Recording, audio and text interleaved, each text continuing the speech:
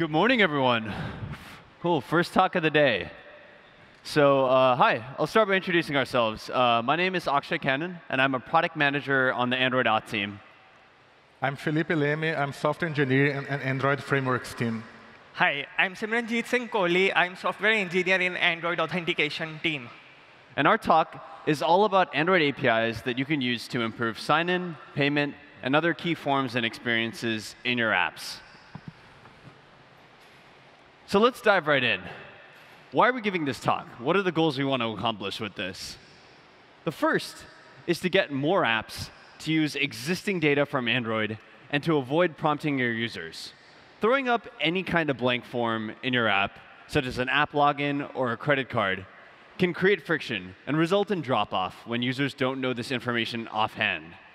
We've created APIs for you to automatically get this information when it's available, so that you can let your users skip past this step and get right to the stuff that actually matters in your app.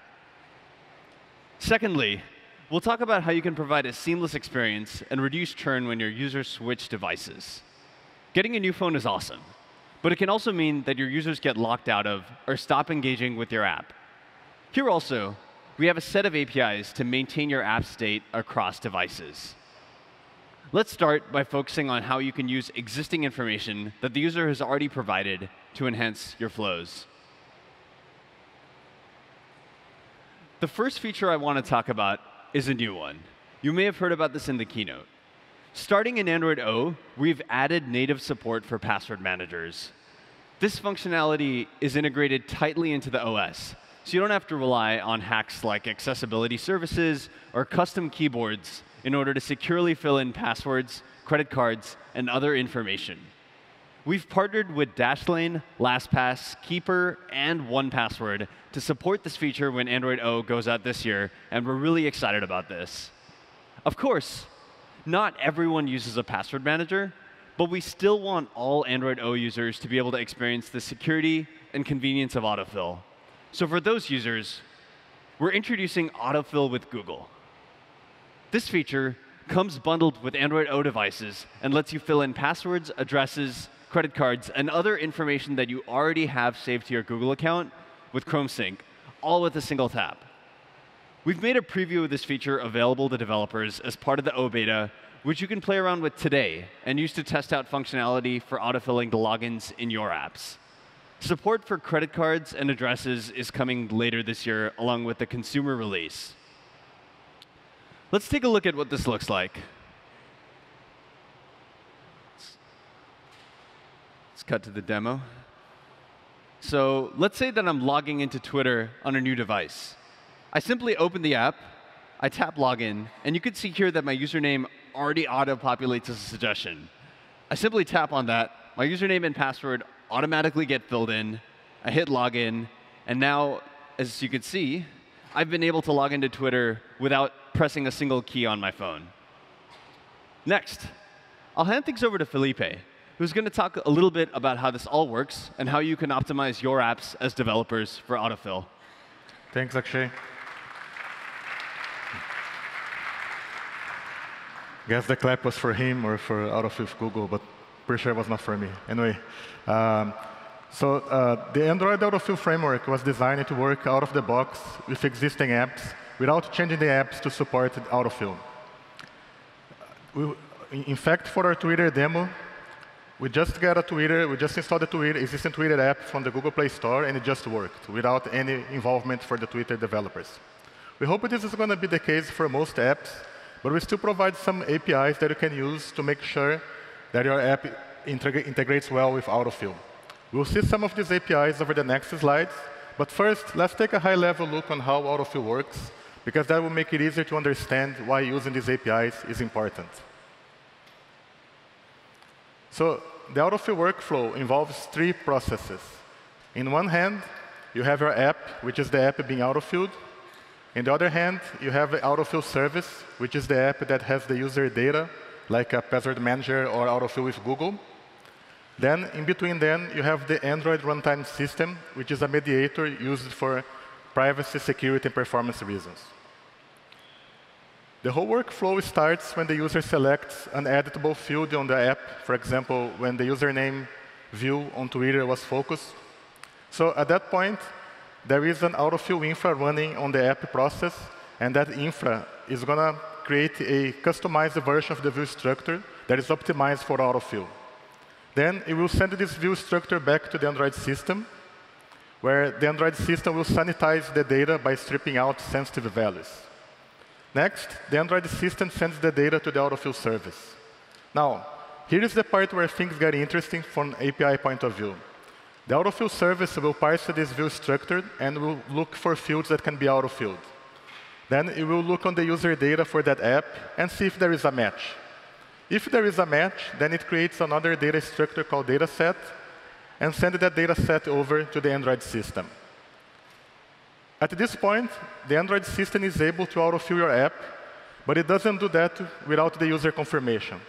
So what it does instead, it shows an autofill dialog with the options sent by the service, and only after the user selects an option, we send the dataset back to the app, and then the autofill infrastructure will automatically set the views and change the background colors to show that the view was autofilled.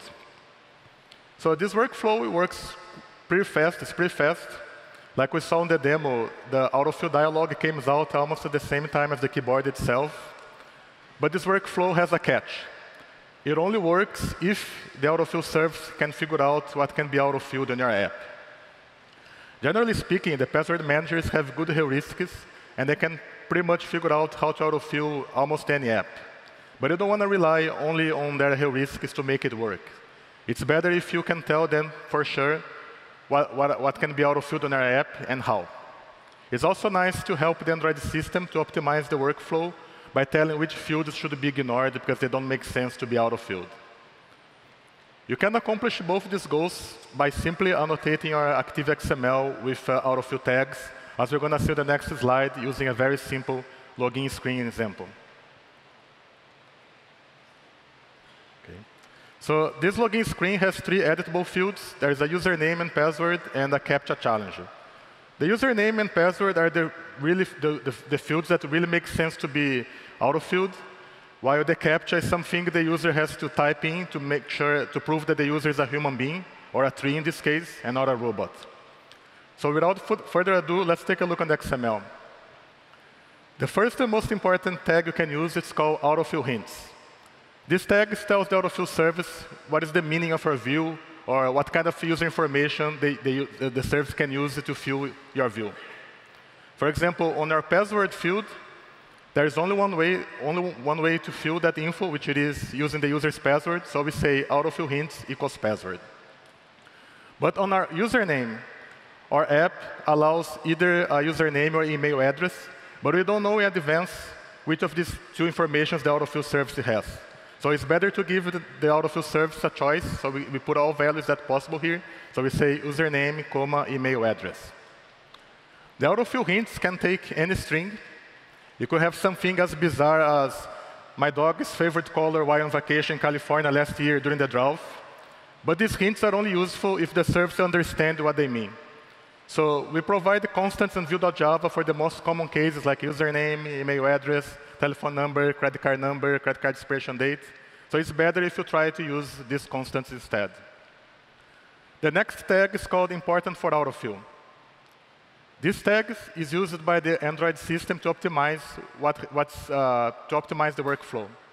So basically, it tells the Android system whether the view should trigger the autofill workflow and whether the contents of the view should be included in the view structure that's sent over to the service. So in our example, we can mark the CAPTCHA as the CAPTCHA edited test as important for autofill equals no. That means that when the autofill workflow is triggered by the username or password, we don't send the CAPTCHA over.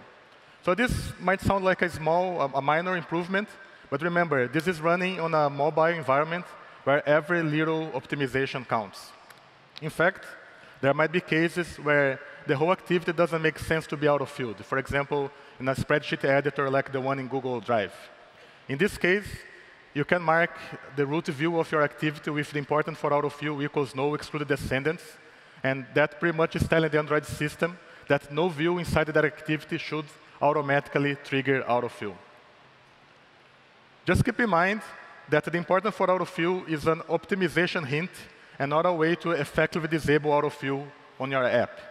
The user can always bypass your decision, your hint, by manually requesting autofill. For example, the user can long press the text to edit text and then select the autofill option in the overflow menu. And when that happens, not only we trigger the autofill workflow, but we send over all views, including those marked as not important.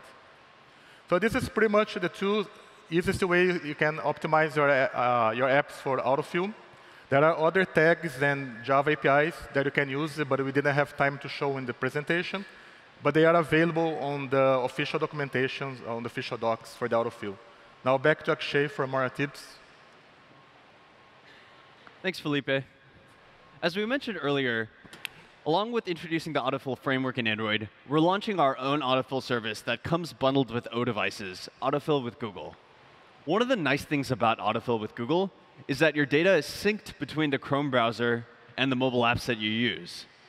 In order for this to work, you need to claim the association between your mobile app and your website. And you can do this using digital asset linking. If you've used other things like app linking in Android, you might be familiar with this already. Basically, for autofill, this enables any web logins that are saved using Chrome to work with mobile apps and vice versa. And basically, in order to make this association work, there's just two steps involved. So the first step is to host some JSON on your web server at yourdomain/.wellknown/assetlinks.json. And this tells us about the mobile apps that are associated with your domain, along with the permissions that you want to share with those apps. Here, you explicitly define the permissions that you want to have shared. So in this case on the slide, there is the common.getLoginCreds permission, which enables your credentials to be shared from your website to your mobile app. And in addition to credential sharing, there's many other permissions that you can also grant to your app using this same JSON. For example, there's also the handle all URLs permission, which lets your app handle incoming web links via app linking, so that your users can seamlessly open links that your app was designed to handle. The next step, once you've hosted this JSON on your server, is to define the corresponding association in your mobile app. And you can do this by modifying your app's manifest. To enable credential sharing, you need to add the following metadata tag to your manifest. Here, Android string asset statements points to a JSON string resource that contains a list of web targets and permissions, similar to what you hosted on your website. And that's it. With these two steps, you can share credentials between your website and your mobile app. This works for autofill, and it also works for Smart Lock for passwords, which lets you automatically sign in your users. Now, I'm going to hand things over to Simranjeet, who's going to talk more about how you can enable automatic sign-in for your users in further detail. Thanks, Akshay. We want our users to get as much value out of their device as quickly as possible. A lot of that value is associated with their accounts. So we have provided a set of APIs to make user logins easy and seamless. The first one is Smart Lock for passwords, which was introduced last year. The second one is Account Transfer API, which will be released in an upcoming Google Play Services update. There are benefits to each of them that we will look at as we move on. The first API we discuss here is Smart Lock for passwords. It allows for automatic sign-in and skipping password forms completely. It syncs with passwords stored in user's Chrome profile. As a result, it persists across app installs. It has some differences from autofill. While autofill is only supported Android O onwards, Smart Lock is backward compatible with ICS and delivered via Google Play Services. With Smart Lock, users can be logged into your app programmatically without any user input. Here, as you can see in the Netflix example on this slide, user did not have to do anything. They just open their Netflix app, Netflix makes the API call, gets the credential result, verifies the credential with the server, and signs in user automatically. In this case, login screen can be skipped completely. With autofill, user at least has to tap into the fields in order to populate them. Smart Lock also provides advanced security feature. There are two major flows associated with this API, retrieving credentials and saving credentials. Here's how to retrieve the retrieve credentials using the request API. If the credential was already available, you get success on the callback, and you can sign in user immediately, as was shown in the Netflix example in the previous slide. The other cases require user action, which are triggered by launching relevant intent. If the user has multiple credentials, they can pick the credential they want to use. If there are no credentials available, they get a dialog to select email address or phone number to sign in or sign up with. Here's an example of a save API. If the credentials were already saved previously and you are making a call to updating them, the callback results in a success. But to save a new password, the user must give consent for the credential to be saved.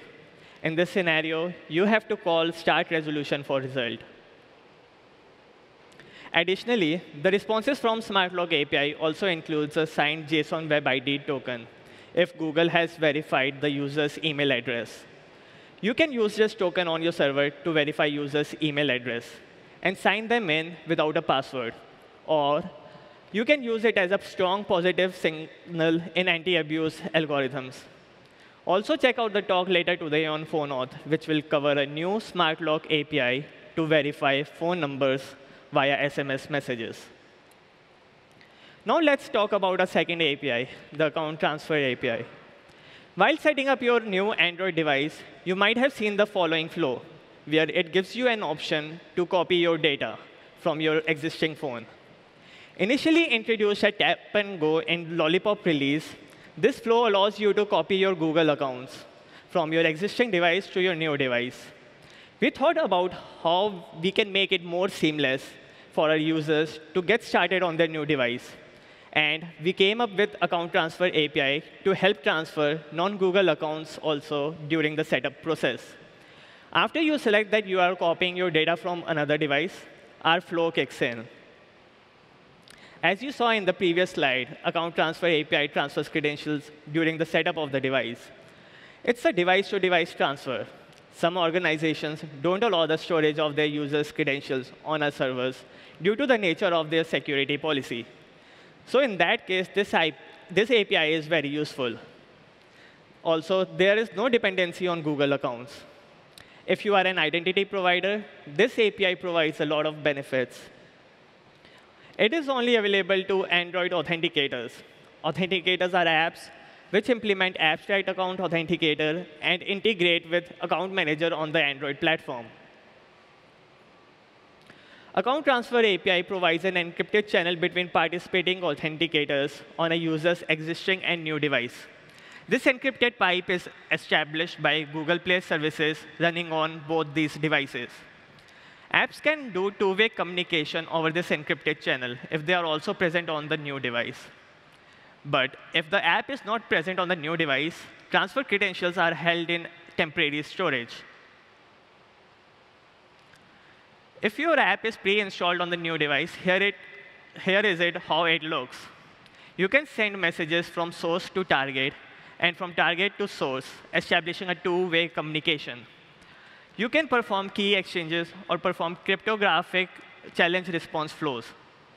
Google Pay services running on both these devices notifies you of available data on that device via broadcast. However, if your app is not installed on the target device, the credentials sent from your app on the source to the target are stored in temporary storage. When your app gets installed and is opened for the first time, make a call to our API to retrieve the transferred over credentials. To participate in this API, you need to register these broadcasts in your manifest. This slide shows which broadcasts are active on the source and which ones are active on the target.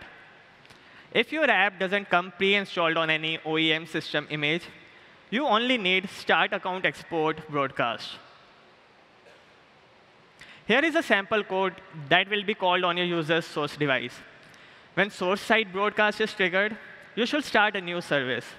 In the service, you first get a handle to the API object, and then send the user credentials in byte format using the Send Data API.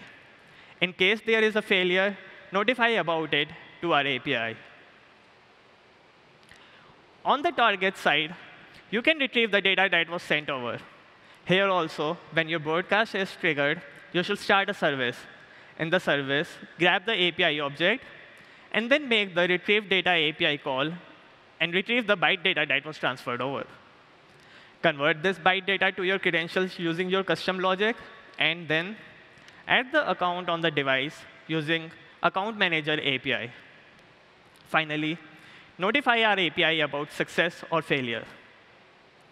This is a simplistic example where only one-way communication is happening. Source sends the data, and target retrieves it.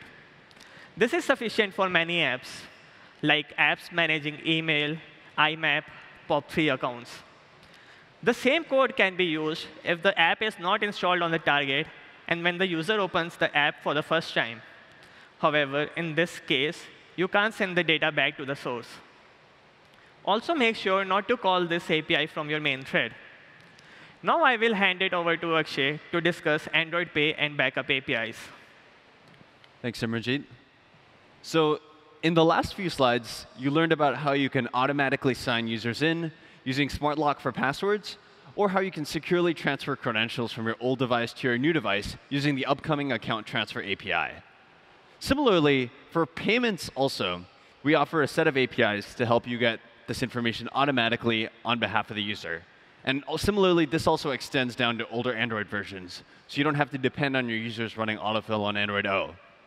Currently, we have the Android Pay API today, which gives you Android Pay cards. But as you heard in the payment session, we'll be introducing the Google Payments API in the coming weeks to extend this API to include all of the cards tied to a user's Google account, not just the ones that they have using Android Pay. And best of all, there's no commission or fees involved at all in using any of these APIs. To make this work, there's basically 3 steps involved. First thing you do is you request a masked wallet, and that shows a dialog similar to the one in the screenshot you can see on the slide. And this lets the user pick a form of payment.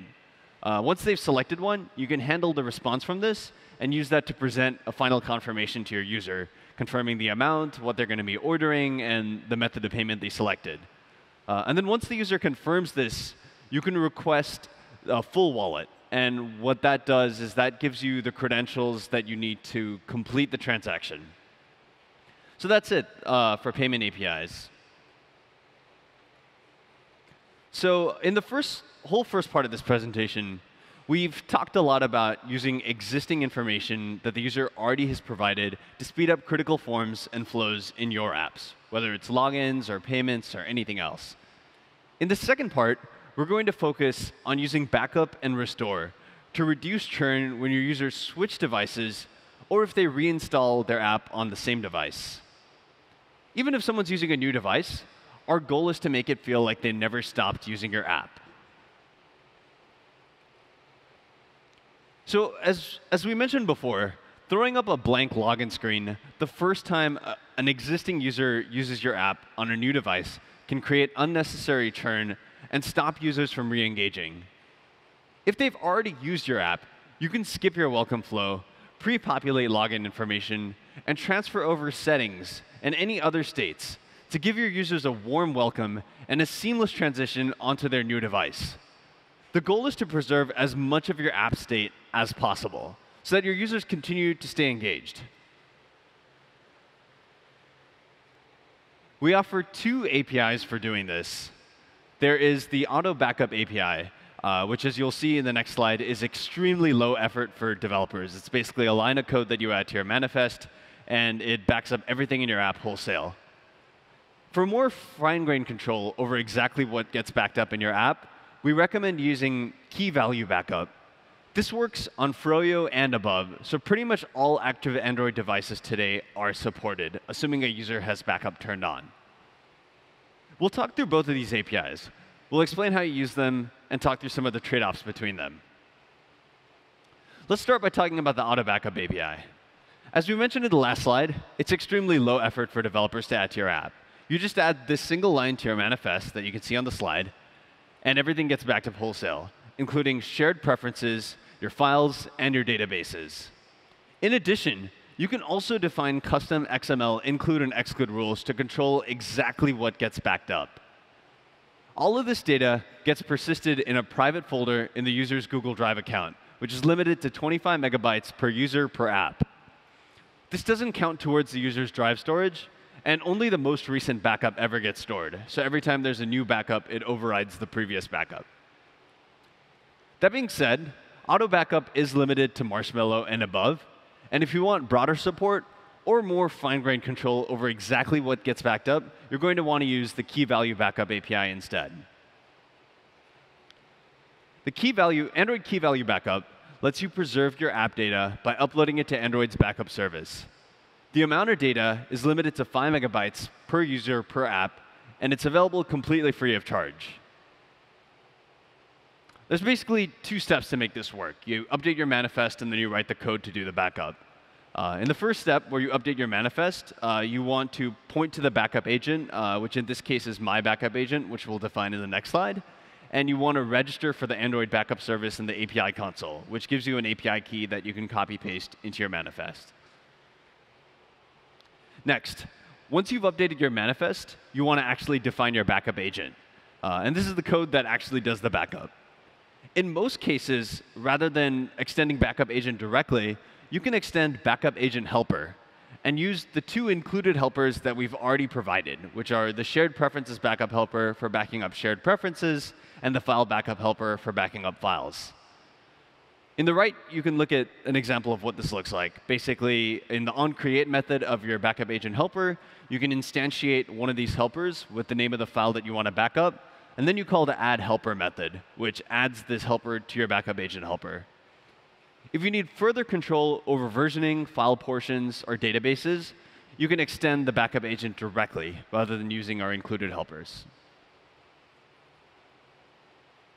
So that's backup and restore. In this whole talk, we've discussed a lot of APIs to help you streamline your apps, ranging from logins to credit cards to backup and restore. Our vision with these APIs is to lower the barrier for new users, and even existing users on an old device, to start interacting with and engaging with your app. We want to move to a world in which your phone knows more about you, and it can provide this information to other apps when you allow that information to be provided to them. We want to make forms a thing of the past.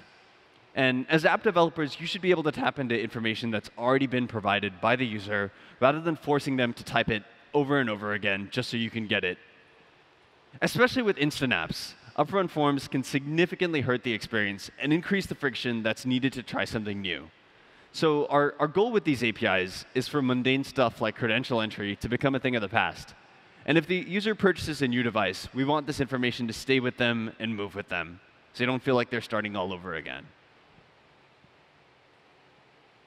So just to recap the key takeaways from the whole talk, first and foremost, autofill is coming with Android O, as you saw in the demo. Please optimize your apps for autofill. You can annotate your XML using the hints that Felipe talked about. And also, you can use digital asset linking to associate your website and your mobile app so that credentials can be seamlessly shared between the 2. Second, populate credentials and payment information automatically when it's available. You can use the SmartLock API to back up your username and password associated with Chrome Sync. You can use the Android Account Transfer API if you need a secure and encrypted pipe during device setup. And you can use the Android Pay APIs today and the Google Payments APIs in the coming weeks to get payment information from the user without any sort of commission. And thirdly, make sure you persist your app's data across devices. We talked about the auto backup APIs, which is extremely low effort and backs up pretty much everything in your app. And for more fine-grained control, we also offer key value backup. So this is a lot of APIs that we talked about today. We have a short link here on the slide that takes you to a doc where we've provided links to the developer documentations for each of these APIs so you can learn more. Thank you so much for coming out to our talk. Hopefully you'll check these APIs out and use them in your apps. Thank you so much.